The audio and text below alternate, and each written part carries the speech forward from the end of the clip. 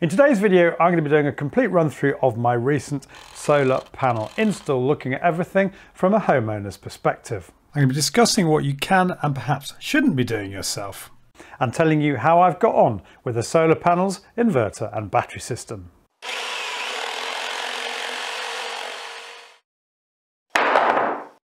So let's start from the beginning. Why did I decide to install solar panels? Well, having just gone through the install process for my charge point, which you might have seen in a previous video, it seemed to make sense to me to install solar, although I'll come on to towards the end whether actually it's that beneficial in terms of charging up your car.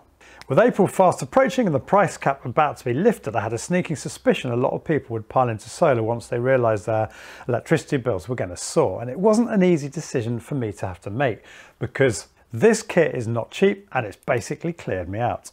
And I didn't quite get in time either, because I part ordered the kit, the rails and the solar panels before April. But availability plummeted and prices went up in May once the price cap had gone. But what are your options when you're thinking of installing solar panels? Well, you've got two main options on the panels themselves, all black or the standard panels that I've gone for.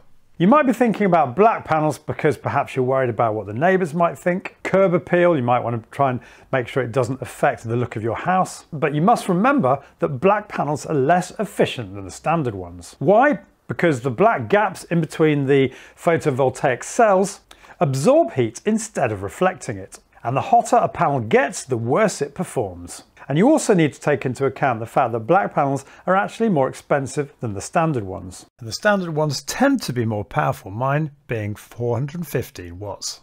Should you go with an in-roof or a rail system? Now, an in-roof system is clearly more streamlined.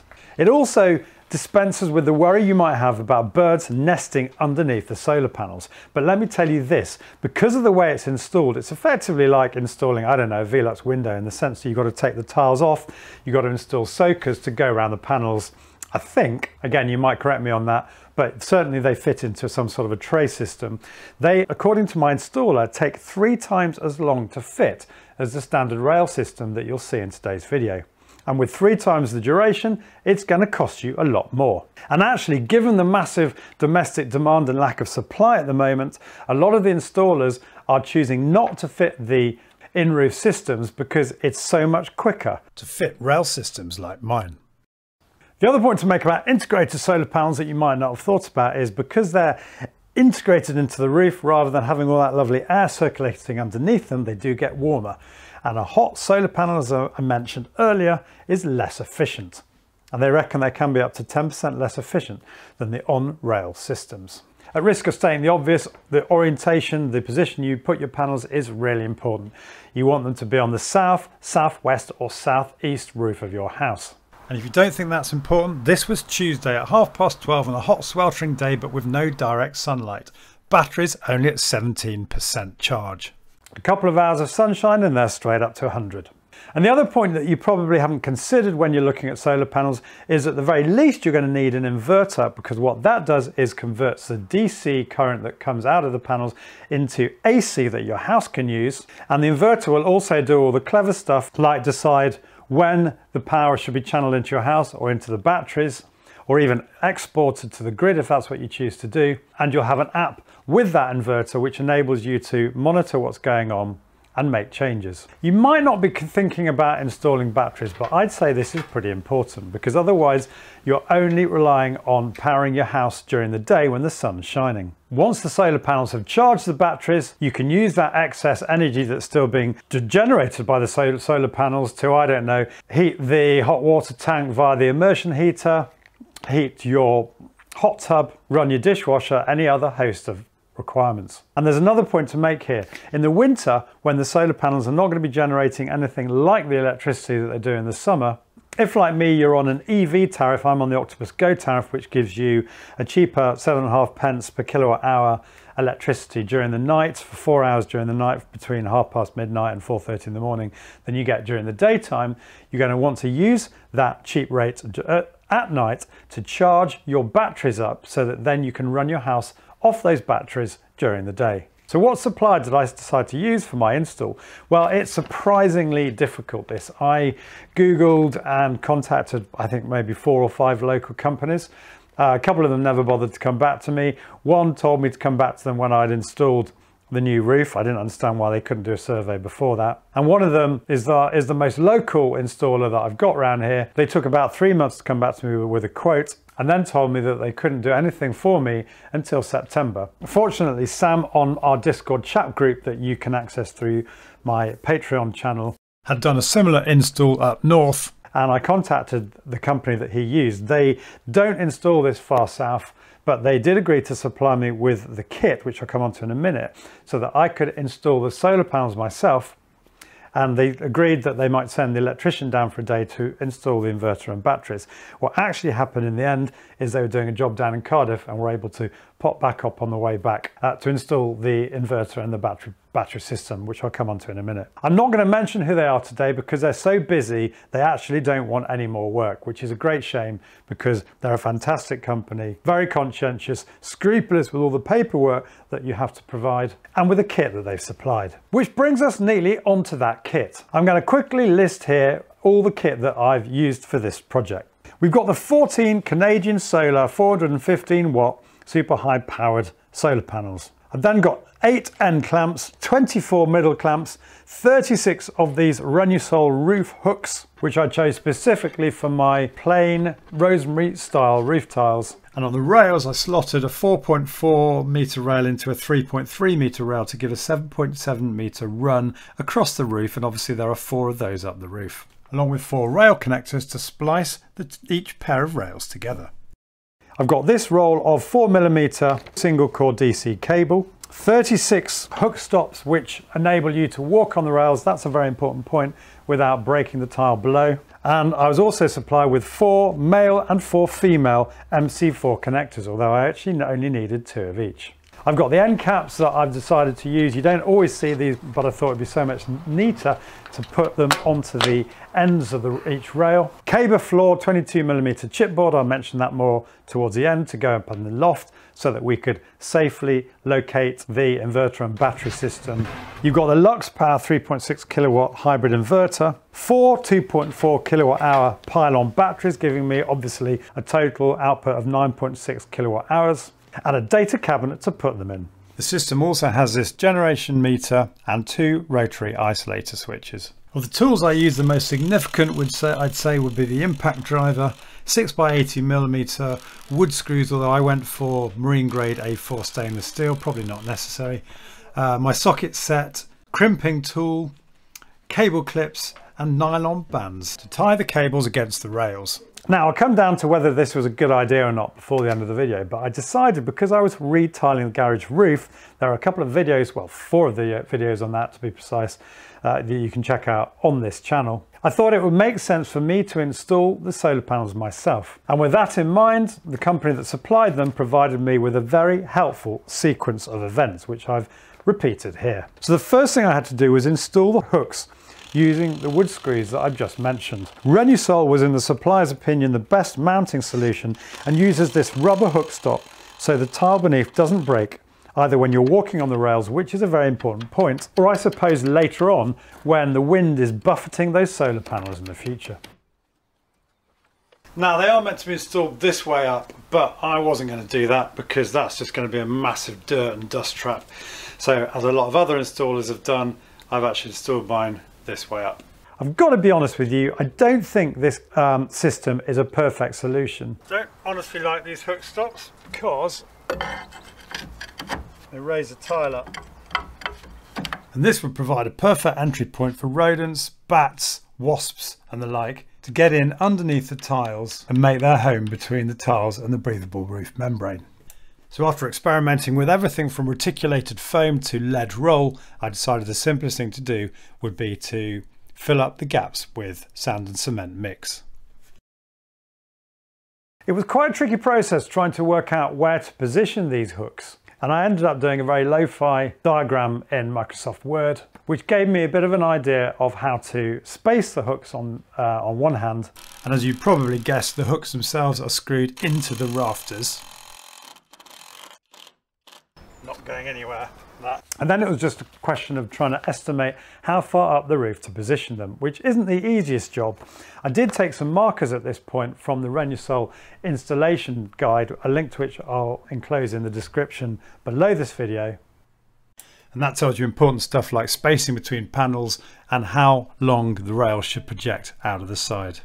With the hooks in and the roof tiling nearing completion, I was able to install the rails. And this again was quite an important step, because with most of the roof tiled, the rails are an important way that you can walk across the tiled roof.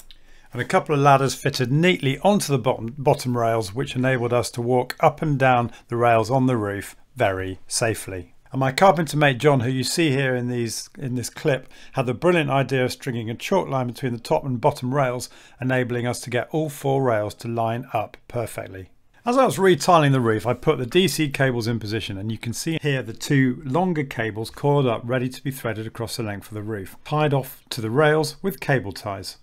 I was instructed to wire the panels up in 2 strings of 7, as you can see in this diagram, with the cables at each end of the string, so panels 1 and 7 go back to the inverter location. So in my case I ended up with 4 cables, 2 from each string going back to the inverter. The solar panels come supplied with male and female MC4 connectors so that they can be easily connected to each other. But you obviously need to add a male and female MC4 to the DC extension cables at each end of the string. And for this you need a crimping tool. I bought this one from Amazon. We then had some fun and games trying to work out why we couldn't tighten our MC4 connectors so that all the thread disappeared like the ones on the back of the solar panels, until we realised that they were 2 completely different designs that locked off very differently. It was time to install the panels themselves, and we started from one end, making sure the first 2 panels were trued up against the roof verges. Not an easy task, as the verge itself wasn't completely level. The end clamps were bolted in place, and we could then work across the roof, pushing each middle clamp into the rail and then bolting it down to fix the corresponding 2 panels tight to the rail.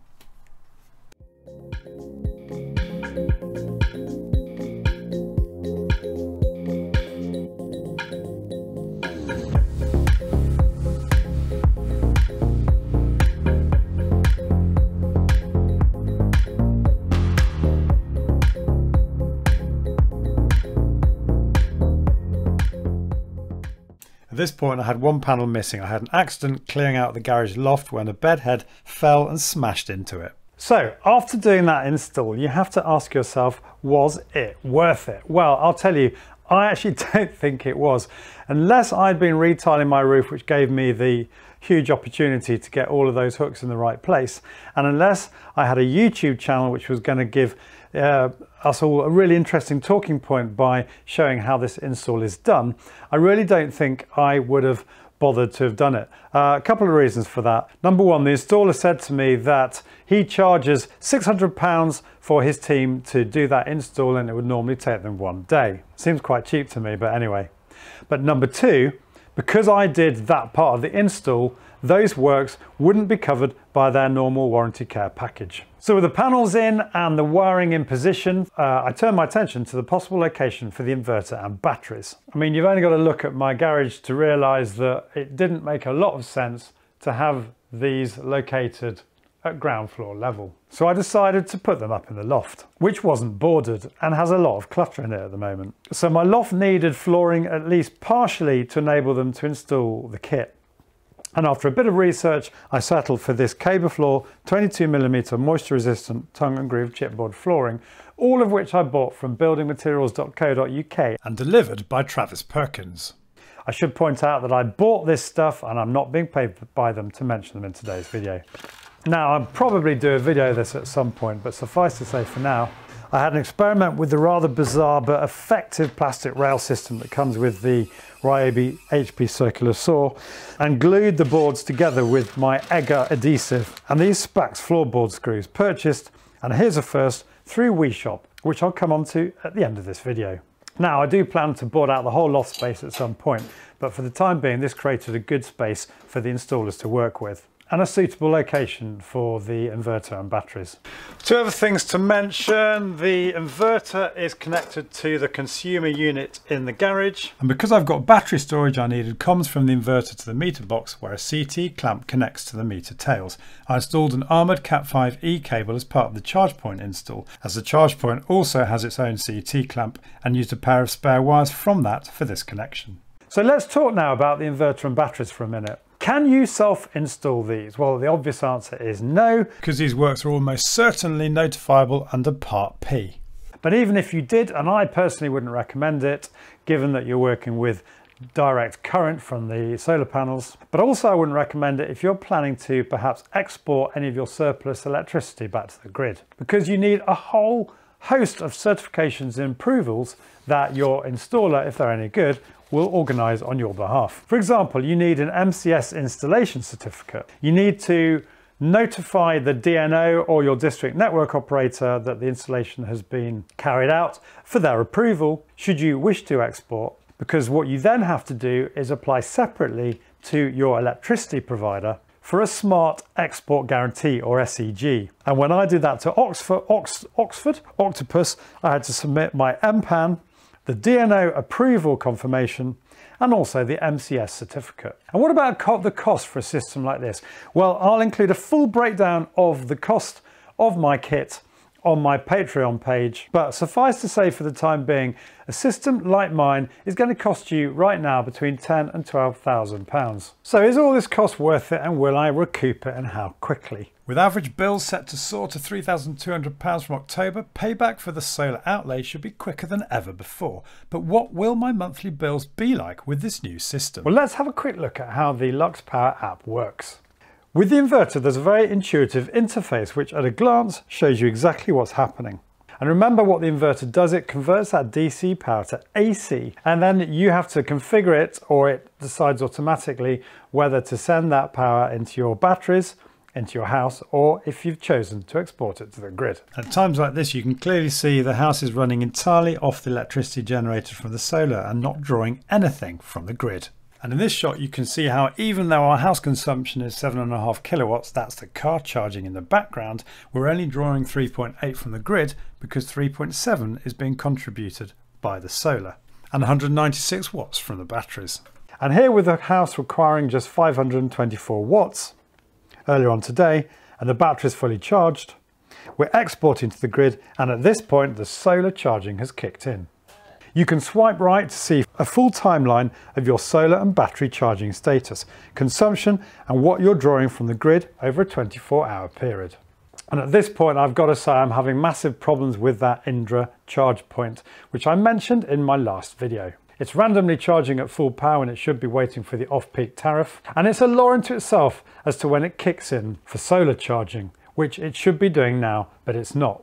In solar mode, there's no battery priority, margin, or DC coupled mode that you can change in the settings, all of which would be designed to tell the charge point not to charge the car off the batteries, as it's doing here, only to draw charge off excess electricity. More for me for not buying a solar ecosystem product like the Zappi, but then things have moved very quickly since I installed the charge point, at which point I had no idea I'd be installing solar panels and batteries. Also, when you are charging in solar mode, as I was over the weekend, you get anything between 1 and 3, just over 3 kilowatts, which is the sort of power you get from a 3-pin plug, i.e. for my 78 kilowatt hour EV battery, you're going to be charging incredibly slowly. Now, I only had the system installed on the 28th of May, so I can't at this point compare bills across multiple months to tell you about the drop in consumption and the savings that I've made. And it's further complicated the fact that we're now coming into a heat wave when our electricity consumption is going to be lower. But the times when I've been off grid are massively going to impact on my bills, and the only two things that really distort that at the moment are the hot tub, which I'm using sparingly, and also the EV. But because of that interesting visual you get with the app, and now that I know real time what I'm consuming, I have become quite obsessed and notice when the consumption skyrockets and take evasive action to try and prevent it. For example, by turning the hot tub heater down if it's suddenly kicked in during the day. So I'm trying to treat the hot tub like a large hot water tank and sort of charge it sparingly, particularly during nighttime hours and when I've got excess electricity that I can charge it with. And I recently had an unvented hot water tank fitted with this Tesla immersion, so I could, in theory, heat the hot water tank from surplus electricity as well, rather than from using the boiler. Now, the EV does complicate matters. Without it, I would have been very tempted to switch to the Octopus Agile tariff, where you have no control over the electricity price that you're paying per kilowatt hour during the day. But the advantage of that is the export rates that you're able to sell it back to the grid at are so much higher. For example, my export rate's fixed at 4.1 pence, but with the Agile tariff, you can be being paid by your supplier anything between 30 and 40 pence per kilowatt hour. Sam on my Discord forum, for example, has had negative bills as a result of this, but I can't do that because with my EV, because when I've got a chunky 78 kilowatt hour battery to charge, I'm almost invariably going to be dipping into the daily kilowatt hour price, which is going to be expensive. And the other point to make here is if you want to export to the grid, you have to negotiate an export tariff, in addition to that import tariff you've already got. So for example, the Octopus Go tariff I've got is not compatible with the Agile tariff, because of course I would be having my cake and eat it if I was able to sell at super high rates whilst benefiting from that cheap electricity at night. And electricity suppliers aren't that stupid. But at least with Go, I'm able to take advantage of that 7.1, I think it is, I know I said 7.5 at the start of this video, pence per kilowatt hour electricity I have for 4 hours at night. And I'm charging everything from the EV to the dishwasher, washing machine, tumble dryer, and of course the hot tub, using that cheap nightly rate. So all in all, this whole process and being super aware now of my electricity consumption is bound to impact on my electricity bills. And I look forward to giving you another update in 12 months' time. And also don't forget, prices are going up again, sadly, in October, which might also be a motivating factor for you to decide whether you want to take the plunge and install one of these kits. I hope to be able to give you more information in the next update, but suffice to say, they used to quote a 10-year payback on solar, but now with the sky-high price of electricity, you're looking at something closer to 4 to 5 years, I'm told. So what's all this WeShop malarkey, I hear you ask? Well, it's a difficult one for me to pitch this, because if you watch my channel regularly, you'll know I only post about stuff that I feel passionately about and believe in, so please hear me out on this one.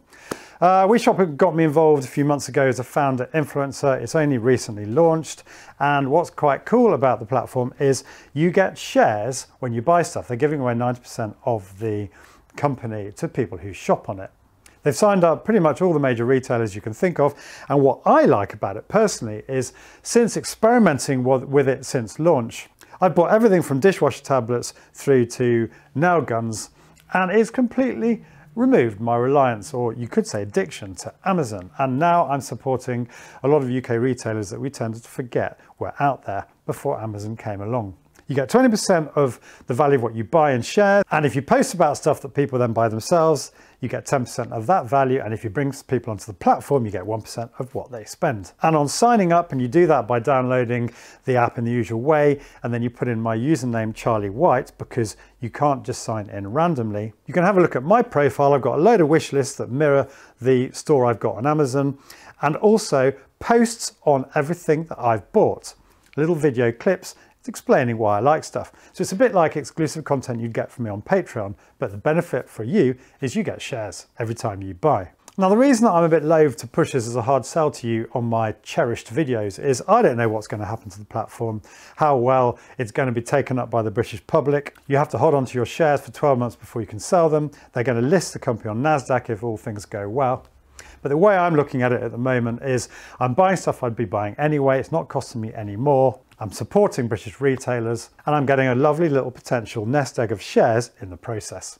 Have a play around with it and let me know what you think. So that's it for today. Hope you found this useful. If you are new to my channel, it would mean so much to me to have you subscribe. You can do that by clicking on the link here, and don't forget to click the bell notification icon so you get notified of all my future uploads. See you soon.